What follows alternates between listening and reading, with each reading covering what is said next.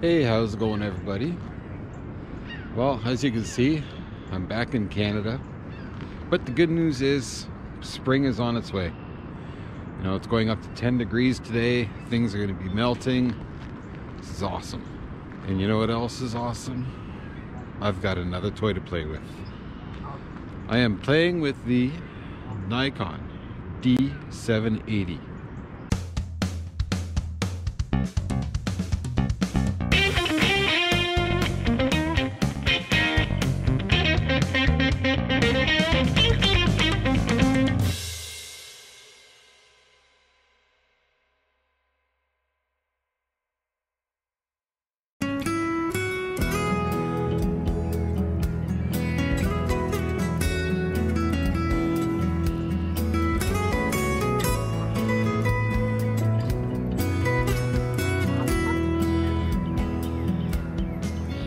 We're here at Mud Lake, shooting some photos, shooting some video, testing out this camera. So the Nikon D780 is Nikon's new full-frame DSLR, and it's going for about $3,000 Canadian. So it's a little bit on the pricey side, in my opinion. Right now, you can get the D750 for about 16 or 1700 bucks. So. The 750 is a bit of an older camera. It is about 4 or 5 years old, but it is almost half the price of this guy.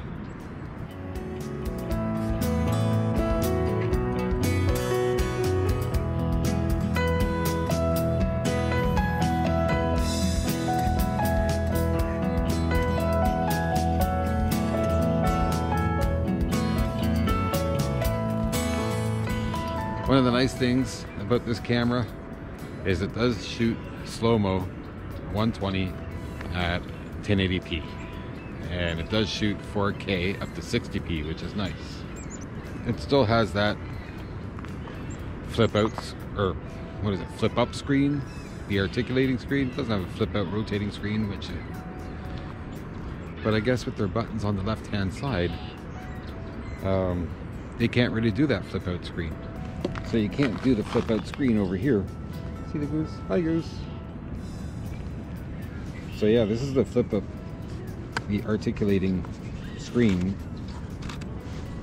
Oh, I'm taking a bunch of pictures while I'm doing that. So yeah, I'm not a big fan of that screen, but you know, it works, right? And of course, you know, I'm going to talk about it, the Nikon menu system. But the more I play with the Nikons, the more I get used to it.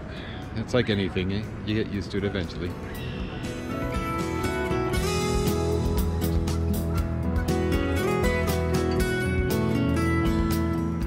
So one of the nice things about this camera is it has dual card slots. Now they're SD cards, UHS 2, so they're the faster cards.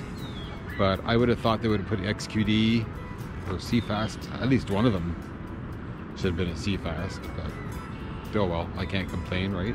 I don't even shoot Nikon.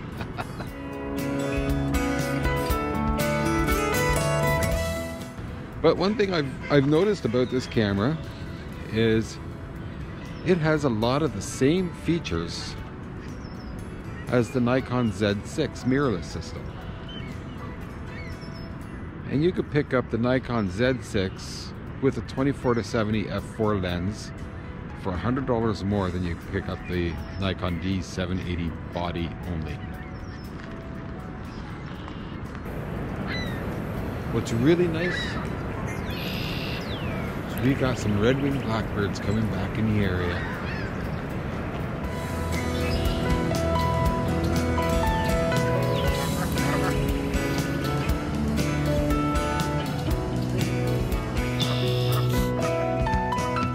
Well, I have to say I'm pretty impressed with this camera. It's a little bit overpriced in my opinion, but still a pretty good camera. Now, would I jump from the 750 to 780? I don't know. I think that's a question you're going to have to ask yourself.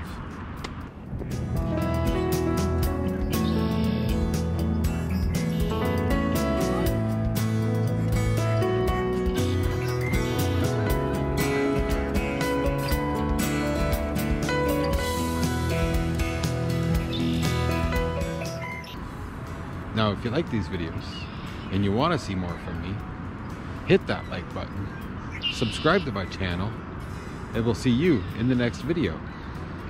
Until then, happy shooting.